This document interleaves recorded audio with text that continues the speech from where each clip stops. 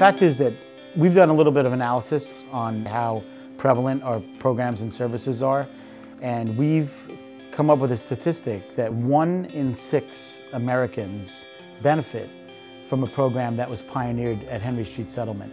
Henry Street Settlement was established in 1893 in direct response to needs and the conditions that were existing in the community on the Lower East Side at that time. Lillian Wald is a hero of mine, and when I think of the epiphany that she had, that the best way that she could be of service to others was to stay in this community and provide services, it's no surprise to me that our organization exists 119 years later, still delivering those vital services to people in need.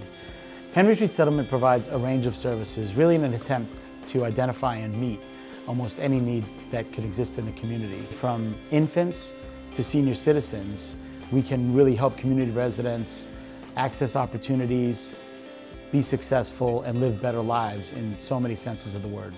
I think there are some really critical programs that youth benefit from they may not think of because they've become so commonplace. They're not only in the city, but really throughout the country. Playgrounds, for example. Lillian Wald really believed that it was important for children to have safe, protected place to play.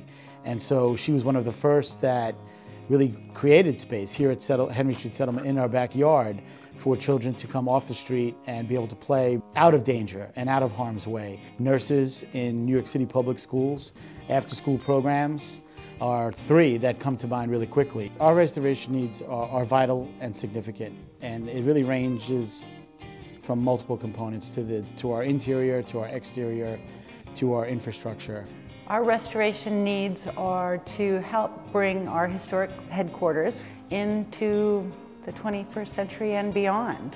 We want to show that you can take a historic building and to be green. You can be more ecologically sound and at the same time preserve the historic fabric of the building. We're wanting to use this funding for the people that we serve here at Henry Street Settlement as opposed to using it to pay for electric bills and gas bills and oil bills. So I think that that's the biggest impact, is that we can divert our resources to where they truly need to be going, to the people that we serve. Whenever there's a crisis, whenever there's a need, or whenever there's a door that needs to be opened, when you're the organization that's answered that call for over a century, your identity really becomes melded with the neighborhood.